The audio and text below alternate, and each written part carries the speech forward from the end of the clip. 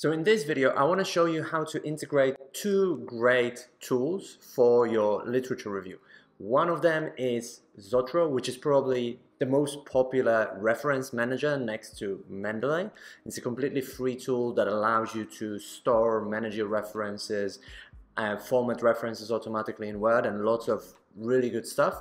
And then the second tool is Jenni AI, which is a new AI tool that's really helpful for structuring your text. It allows you to chat with PDFs, documents. It will suggest references for your text. It will help you to paraphrase. It will help you to check your text and improve its readability. There's tons of features that Jenni AI has, but the question is how to integrate these two really great tools, because unfortunately there isn't a Zotero automatic integration for Jenni AI like there is for Chrome. So you have to do a little bit of manual work, but I'll show you exactly how to do this in this video. Now, if you're new here, my name is Marek Kiczkowiak and I run Academic English Now, where we help PhD students and researchers write and publish papers in high-impact Scopus-Indexed journals. So we basically have two great tools for writing your literature review. I'll start with Jenni AI. I won't do like a full breakdown of how exactly it works. I have another video where I show you exactly how to use it for writing research papers. But just for those of you who aren't aware of what Jenni AI is and what it can do for you in terms of not just writing a literature review, writing all sorts of academic texts, it can help you to generate an outline of a text basically in just a couple of seconds. You give it a prompt and it generates a pretty accurate outline. Other things that it can do for you, it will also suggest references, right? So if you type in at, like I'm doing here, it's going to look up references either in databases such as Google Scholar, Scopus, and so on, or you can also upload files to Jenni and it will suggest which of these files might be a good fit for this particular piece of text. It's also great for improving the readability of your text, so you can improve the fluency of the text. You can paraphrase things. So let's say you've got a text from the literature and you don't know how to paraphrase it. You can come in here, paste it. Jenni will paraphrase it for you. She can also help you to simplify a text.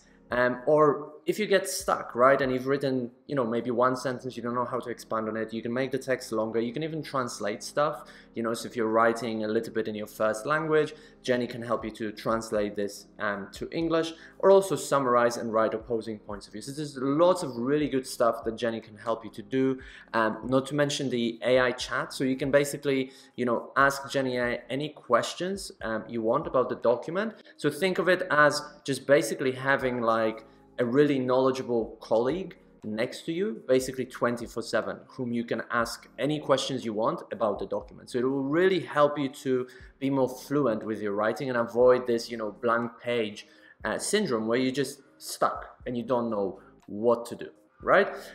So if you haven't created your free account on Jenni, it's completely free. There's a link in the description of this video, and I'll put it in the comments as well. You can click on that and create your free account on Jenni.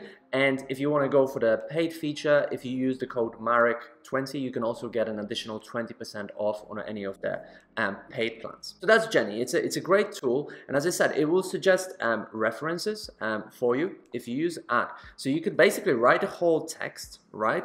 And have references in that text. Now the question is, how do you combine it with Zotero, which is the traditional reference manager? And at the end of the day, you will have to probably export this text from here to, for example, Microsoft Word, right?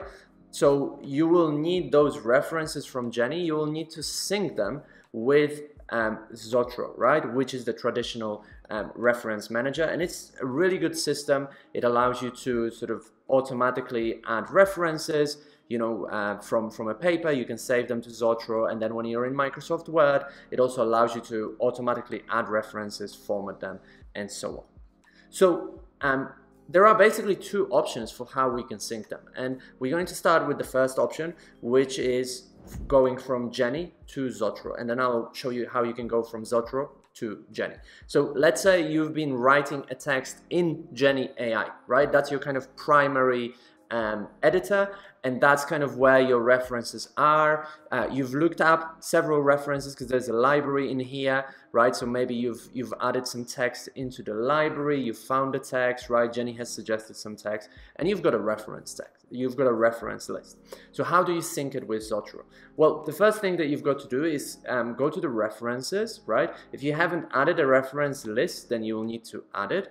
But basically you click on copy as bibtext, so not copy to clipboard, but copy as bibtext. And then you head to Zotero, and then you're going to go to File, Import from Clipboard, okay? And then you see it's just imported 3 items. 3 items were imported, right? So the best way to do it is to, choose a folder. So you could create a folder in here, okay, and call it Jenny's references, okay, and then upload those references, import from clipboard, and import them here into that folder. So that's pretty simple. That's how you would put those references into Zotero. So any new references, for example, that Jenny generated for you, because as I said, if you type add and you go to discover, Jenny will discover references for you, right? So there might be some new things that you don't have in Zotero yet. So that's how you would import them.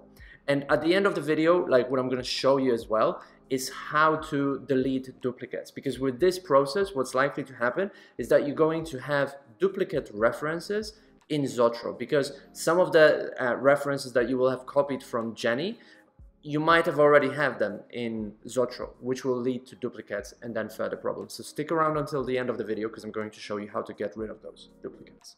Okay, so that's a pretty simple process from going from Jenni AI to Zotero and importing your references from Jenny to Zotero. But now, let's say you've primarily been working with Microsoft Word and using Zotero to save your references. So how do you get those references into Jenny so that you can chat with those PDF documents, you can ask them questions, and also use them already as citations, right, in your text? Well, there is basically one simple option for it. And what you want to do is, again, you want to decide whether you're importing the whole folder, like the whole library, so like all the text that you have, or you're just focusing on one folder, because maybe you're writing a specific part of your literature review or a text on a specific topic, and you just need some of those references and not all of them. So let's just assume like we're going to do one folder, okay? So what you want to select that folder, and you want to go to File, Export Library, okay? And then you want to format it as bibtext. And now, important, you either want to export files or not. What is the difference? Well, if you want the PDFs, right, to be stored in Jenny so that you can ask questions about those PDFs and chat with those documents, which I think is pretty useful, then you want to click on export files, right? And if you have any annotations on the files in Zotero itself, because Zotero has a PDF reader, so maybe you've made some highlights and you made some notes, then you want to include them. Now, you could also just export the reference information without the files if you don't need to read those PDFs again, because maybe you've already read them, so it's just kind of pointless to have them in your Jenny library, and you just want the reference information so that you can easily cite it in Zotero. Okay, so these are the two options, either export or files or not. I'm not going to click on export files. Format bibtext, very important. You click OK, right, and then it's going to prompt you to save it somewhere. So I'm just going to call it Jenny, let's call it Jenny, and then today's date. Okay, and I'm going to save it. Now it's exporting. So we want to head to Jenny then, and we want to go to library. Okay, and then we want to click on this plus sign. You want to import bibtext. Okay, so you click on that, and then you select file. Okay, so you select file and open import to library. Okay, it didn't want to upload them here, and I made a mistake. So what you need to do is, apart from just selecting a folder, right, you need to select all the text in that folder, or some of the text, whichever text you want to upload, right? And then we go to File and Export Library, or we right click here and export items, and then bib text, either export files with annotations or not. Now we're going to export it, okay, and I'm going to save it, and then select File.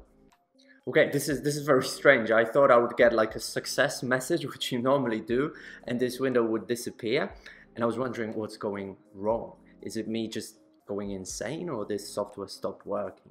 I think there is an error because this window doesn't close even though my references have been uploaded correctly.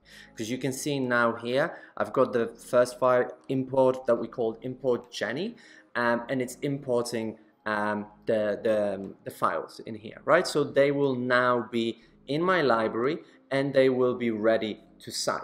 So now all those files that you imported from Zotero, you'll be able to cite them here, and then you'll be able to sync between Jenni AI and Zotero.